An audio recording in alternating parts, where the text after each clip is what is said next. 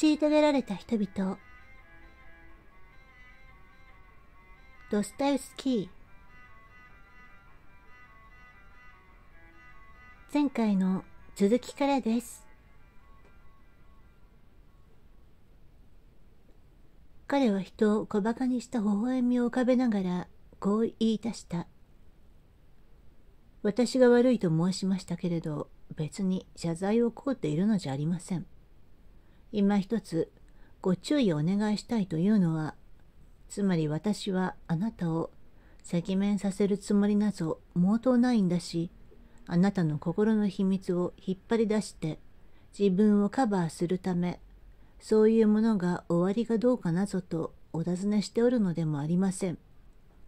私は礼儀にかなった天地に恥じぬ態度を辞しておるつもりです。だいたい私はいつでも天地に恥じぬ態度を辞しておるのですよ。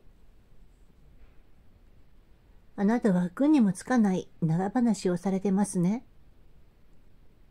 と私は蔑んだ目で彼を見据えてやった。長話をしてるって？はっはっは。じゃあ今あなたがどうお考えになっているか、一つお聞かせしましょうか。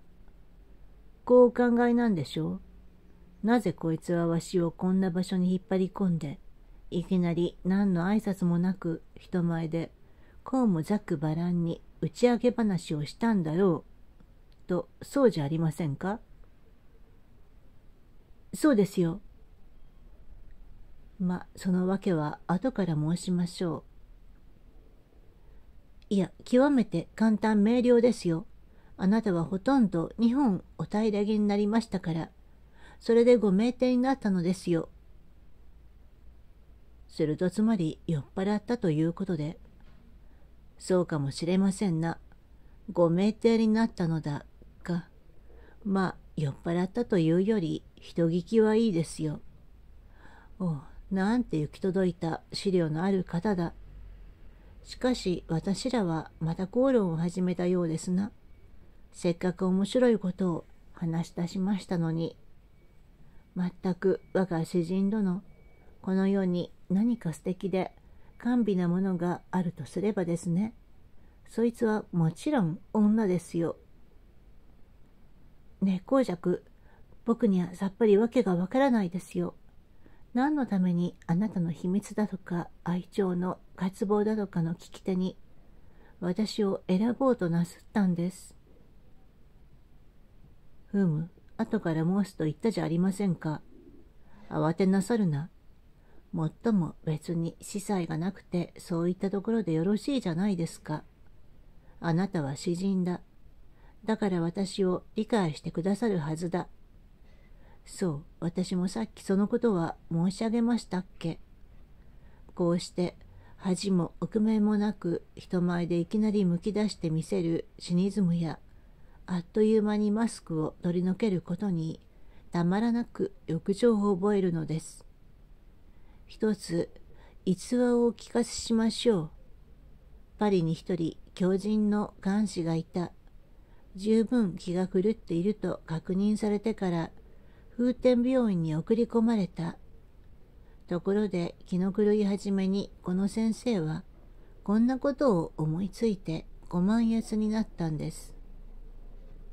まずアダムさながらのすっぱだかになり、身に残したのは履物一つだけ。かかとまで届く大きなマントを引っ掛け、そいつにくるまってからもったいぶったご大層な顔つきで往来に飛び出したもんです。ちょっと見では人と異なったところはない。大きなマントに身を包み満足しきってぶらついているまでは。ところがどこででも辺りに他に人がないよりばったり一人歩きの通行人に出会うが早いか、先生とてつもなく感慨深そうなしかつめらしい顔つきをして黙ったまま近づくといきなり前に立ちふさがる。マントを脱いで己を丸出しに見せる。率直極まるもんですよ。こうして1分ほど経つと先生もまた黙々とマントに身を包み始め、顔の筋肉一つ動かすでなし、びっくりしてあっけに取られている観覧人のそばを、しずしずとまるでハムレットに出る幽霊みたいに通り過ぎる。こんな具合にこの先生は、相手が男だろうが女だろうがお構いなしにやってのける。それがこの先生の無常の満足となったわけですな。さて、そこで白飽き鳥の人間をあっと言わせ、全然されようとは思っていない鼻先へ、ペロリと舌を出してやれば、幾分これと似た満足感が求められましょうよ。あっと言わせるなんてうまい言葉じゃありませんか。この言葉はあなた方の現代文学とやらのどっかで見つけたもんですよ。でもそうおっしゃるのは狂人のことで、あなたは。正気だと？ええ。公爵はカラカラと笑い始めた。まさにそうですよ、あなた。いかにも人を食った表情で彼はこう付け加えた。公爵。と私はその厚かましさに業を煮やして、あなたは僕たちを憎んでいらっしゃる。その中には僕も入っている。それで今何でもかんでもみんなの代わりに僕に復讐しておいでなんだ。これは全部あなたの浅薄極まる自尊心に基づくのです。あなたは意地悪だが根性の小さな意地悪だ。僕たちはあなたを怒らせました。おそらくあの晩のことは一番お話しだったに違いありません。もちろんあなたはただ今僕にされた徹底的な侮蔑以外に手ひどく偏方し得るものは何もないとお考えでしたろう。あなたは我々がお互いに守るべきものとしているありきたりの義務的な礼儀さえも全然無視なさっています。僕を前にああもむき出しにああも思いがけずにご自分の忌まわしい仮面をお取りになった上、ああいうシニズムの倫理をずらりとお出しになって、それを僕が恥ずかしがるなぞおこがましいと明らかにそう見せつけてやろうとするおつもりなのです。何のためそんなふうにおっしゃるのですかな。不作法にも彼は意地悪い目を私に向けながら尋ねた。ご自分の慧眼をひけらかさんためですか。あなたを理解していることをひけらかさんためですよ。